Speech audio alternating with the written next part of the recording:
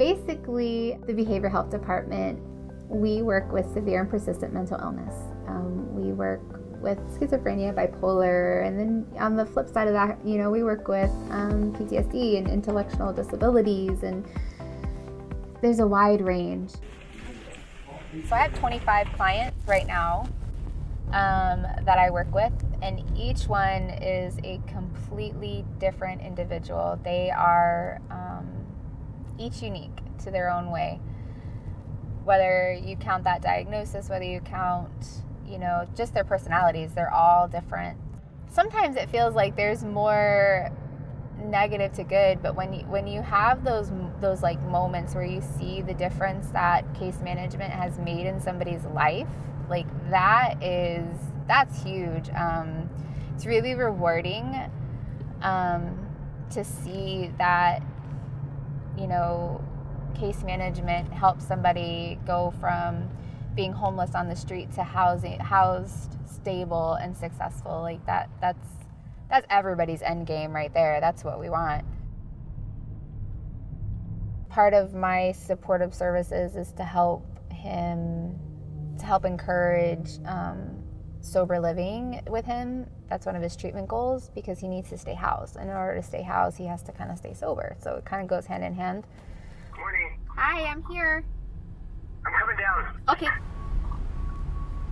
Yesterday she was pretty stable, and then, like I say, I went up this morning to beat the traffic and stuff. How are you holding up? Yeah.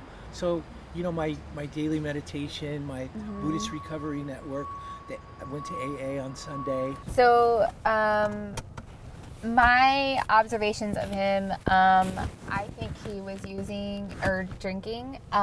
Maybe not today, but I can tell by his demeanors they're different. He's also lost some weight from just last week. I can tell, like, in his face. So I'm worried about his self-care, because I think he's really focused on his sister right now. So with him, my main goal is to keep him accountable and kind of check in. Accountability, really. Accountability is key, especially because his sister's passing. He needs extra support right now to kind of help maintain his sobriety. He's one of my more higher functioning clients. You can tell just by his demeanors. He's social, outgoing, very smart. He's got a master's degree. Very smart guy. I think what built our relationship between the two of us was that I was with him when he was at his lowest. In 24 hours, my world got flipped. I went from living in a nice 2-bedroom apartment, and I went from that to... He ended up homeless. We were able to get him off the streets and into the Shelter of Wisdom within 5 days, which is pretty fast. Sometimes it doesn't always work that way.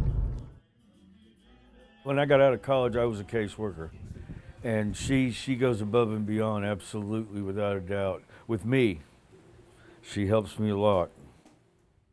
What's normal for him is living independent, making his own money, having a job. That's like what his goals are. So that's what we work on. When we do outreach, this is where we come. We come into Chinatown, down here on River Street, and we come try to find our clients. In order to truly understand this population and the struggles that they go through, you would really have to see it. You have to really see it and be in it to understand it. It's not easy for them. I know a lot of people think that they milk the systems, or they try to do this and they try to get one over, but a lot of them, they just can't. They can't function in society the way that society wants them to. She usually hangs out right here, so I can just come by and see her and give her whatever I need. But then there's times where I can't find her, and so she kind of just comes to me. Oh, she's right there. Thank you. Oh, let me roll down my window. Kayala!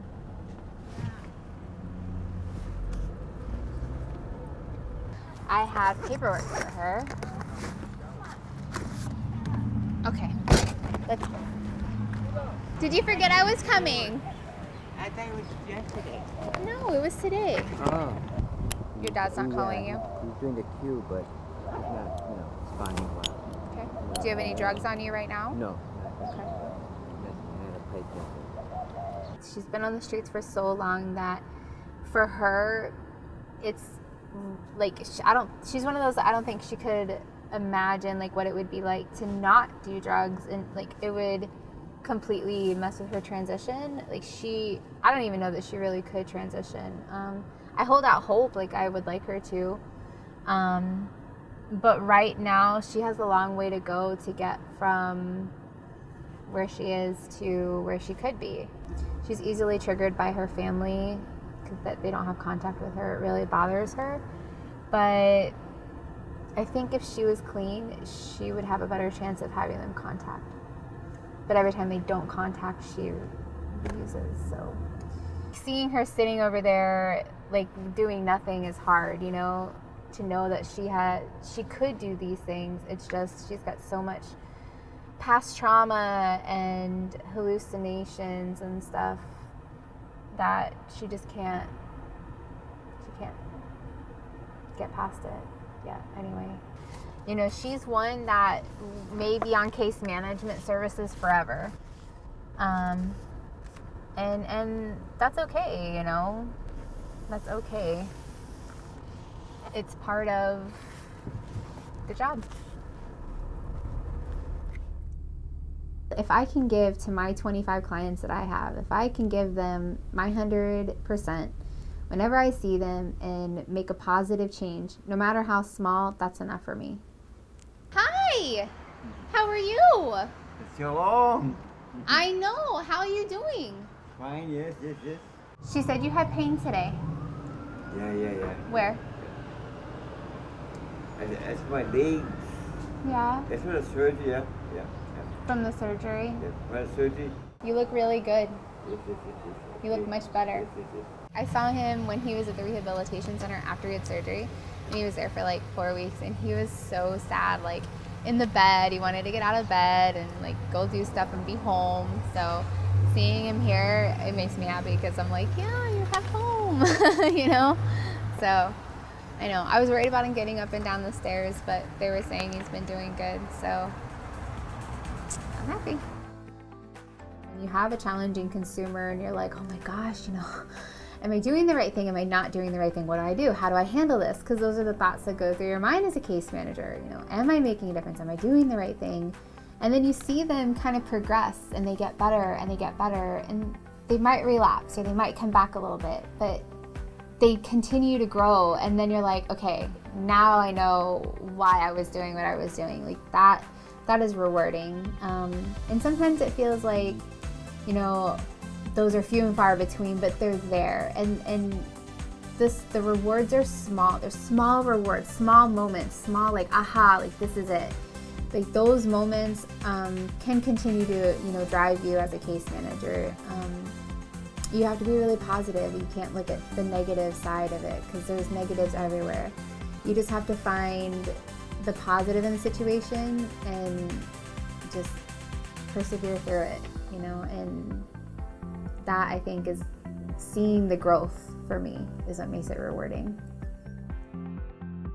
This is the end of my day. Now I just gotta do notes from all of my clients from the day. I think it went pretty smooth. I mean, we did some chasing, but that's normal outreach stuff, having to chase your clients. Yeah, I think it went pretty good.